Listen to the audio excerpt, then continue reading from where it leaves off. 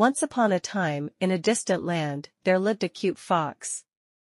The fox was known as the cleverest and most cunning animal in the forest.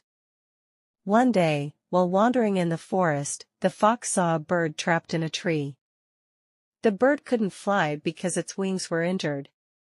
The fox immediately decided to help the bird. Carefully, it approached the bird and freed it from the tree.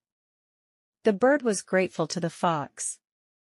The fox said to the bird, "Just as I helped you now, someday you can help someone else too." The bird thanked the fox and flew back into the forest.